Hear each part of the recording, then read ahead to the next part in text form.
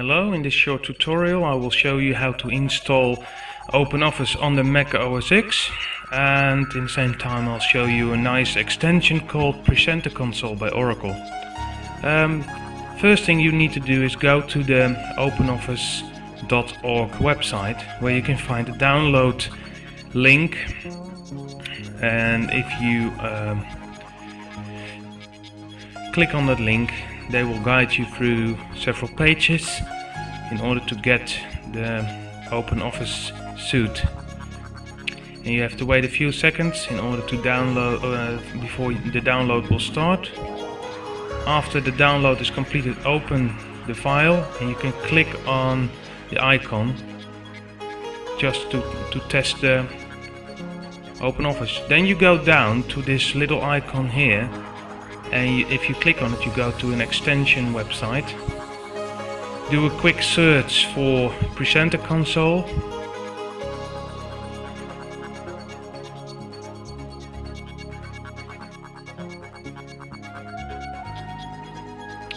Alright, enter. And the Oracle Pesenter Console is right there. Click on it. Again, you will be guided through several pages in order to download it. That's the one. Get it. And then download it to your desktop. Go back to your OpenOffice suite. Oh, we need to wait a few seconds. There we go. Got it. Go to Extra, Extension, and then add, and then go to the file. It's on my desktop. Just open it. Next thing you need to do is you have to adjust your screen. If you search for system preferences, I think that's what it's called in English, go to display, and then you can choose.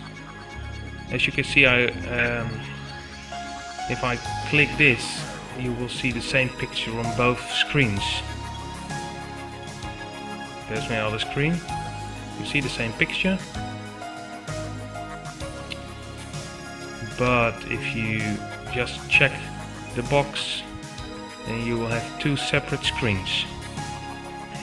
Alright. Now you have to go to presentation preferences, where you can choose how you will show the presentation. This is primary, and then you have to go to double view, I think it's called. Start your presentation and then you will see the console on your laptop. This is the console, and you can choose to see the next slide, and you can choose to click on notes. So if you have notes, you don't have to print your presentation anymore. And in the meanwhile the presentation will be shown on the second screen, and the console on your laptop. This is very cool. So you can see you can see what your next slide will be, and you can read your notes without having an extra bunch of paper next to you.